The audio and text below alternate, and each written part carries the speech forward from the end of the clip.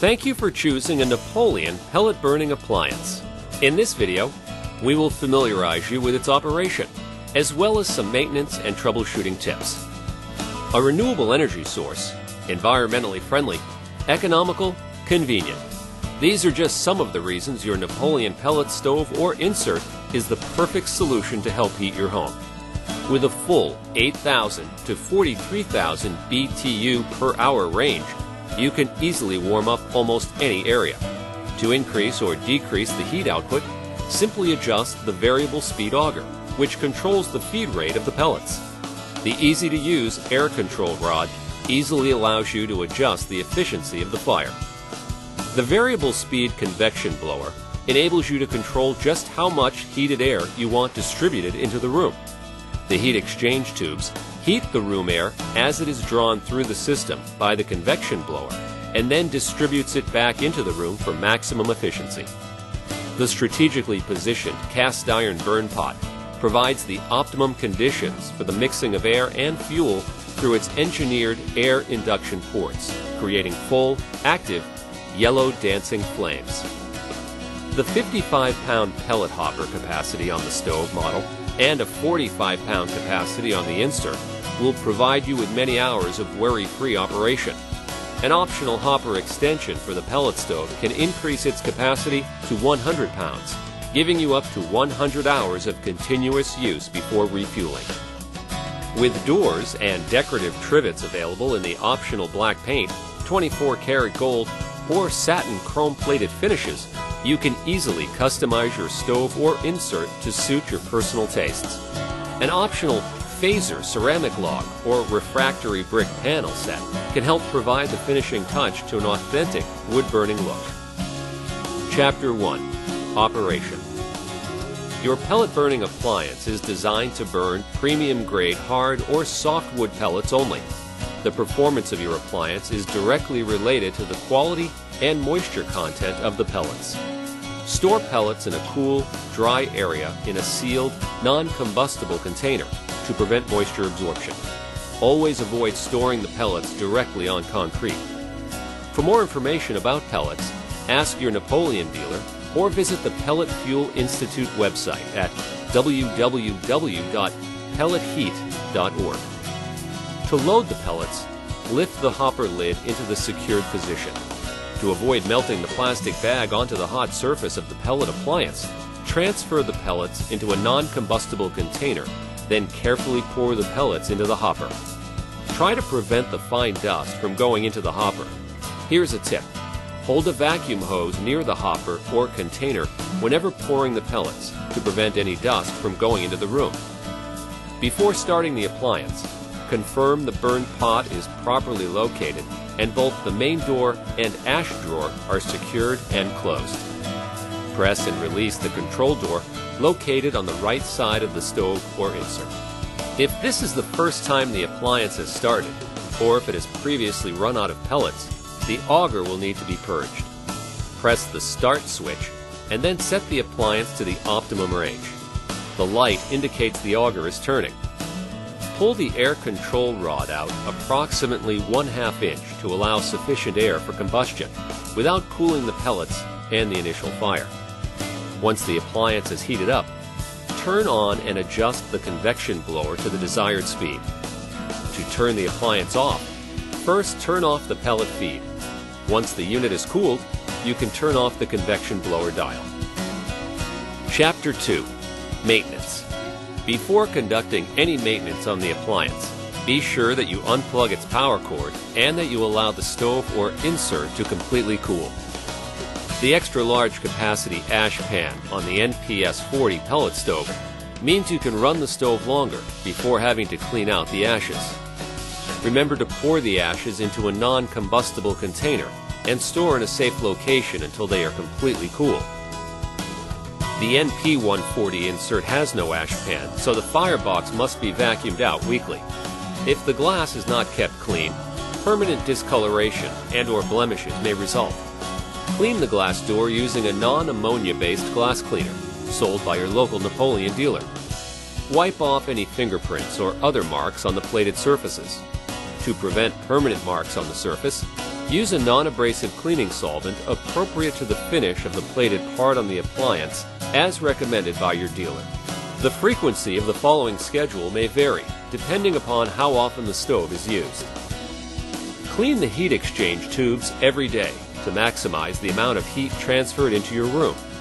With the heater cool or wearing heat-resistant gloves, slide the heat exchange cleaner rod in and out several times to remove any buildup of ash.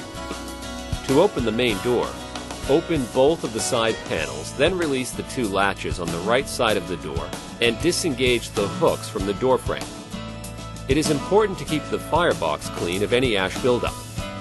With the heater cool, open the door and brush away any loose ash on the burn pot.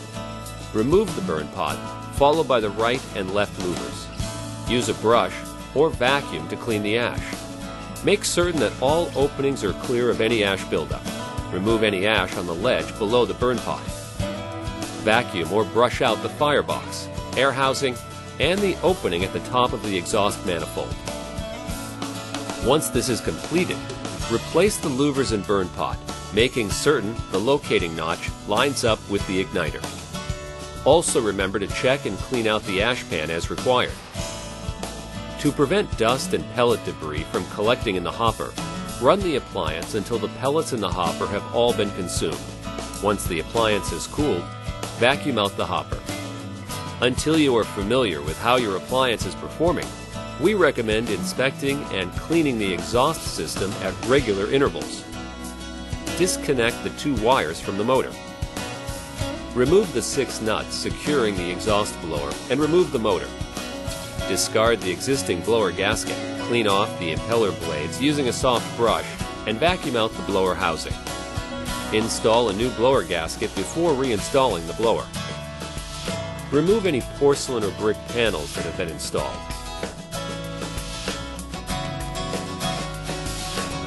Remove the exhaust port doors and vacuum out the exhaust ports, removing as much ash as possible from both sides.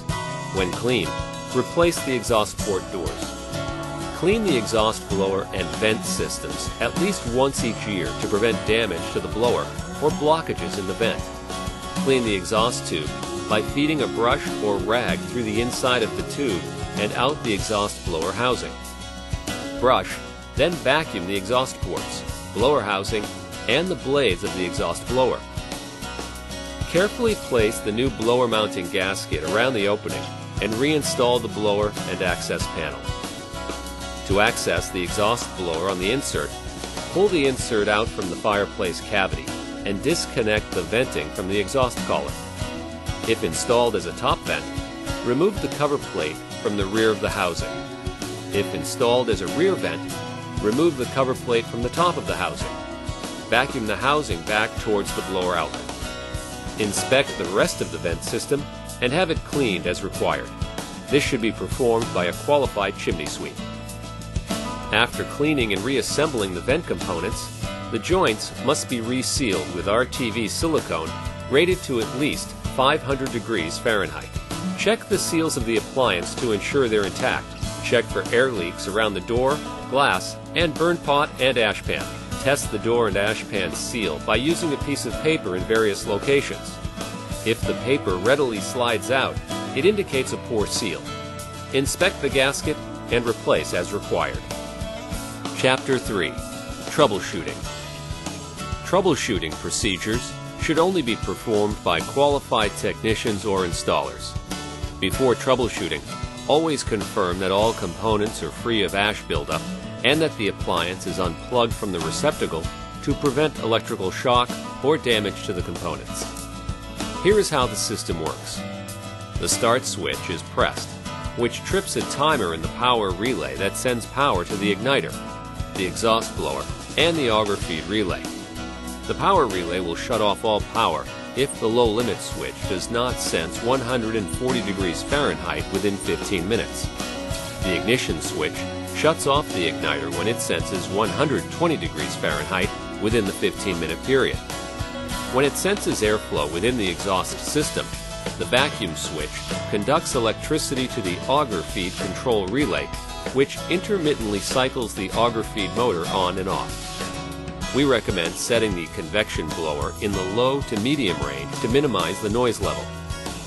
If left in the off position, the override switch will eventually sense 160 degrees Fahrenheit and the blower will turn on to high speed until the temperature falls below 160 degrees to prevent overheating of the appliance. When the override is engaged, the convection blower speed cannot be adjusted lower. If the convection blower fails to cool down the appliance, the high limit switch will shut down the auger feed when it senses 200 degrees Fahrenheit. This switch must be manually reset so that the reason the appliance overheated can be determined and corrected. To turn off the system normally, simply turn off the auger feed control switch. Once all the pellets in the burn pot have been burned and the stove is cooled down, the exhaust blower will turn off. If the convection blower was turned on manually, it will also need to be turned off. If the appliance does not come on when the start switch is pressed, check the power supply. If the exhaust blower is operating, but the auger feed does not respond when turned on, check the vacuum switch, vacuum tube, and exhaust blower vent system to confirm they are not blocked. Check that the high limit switch has not been tripped. If the pellets are feeding into the burn pot, but they are not lighting, check the alignment of the burner with the igniter and confirm that the igniter is glowing. Make certain the holes in the burn pot are not blocked. If the appliance has failed to start or stay lit after 15 minutes, reduce the amount of combustion air until the fire has established itself. Repress the start switch to begin the cycle again. If the fire is small and the auger feed control fails to increase the flame size, check the auger to ensure that it has not become partially blocked. Also check the quality of the pellets, which should be hard and dry. If the pellets are soft or gummy, it indicates that they have been exposed to moisture and must be replaced. Only use dry pellets. Make sure the air control has also been properly set for the feed rate being used.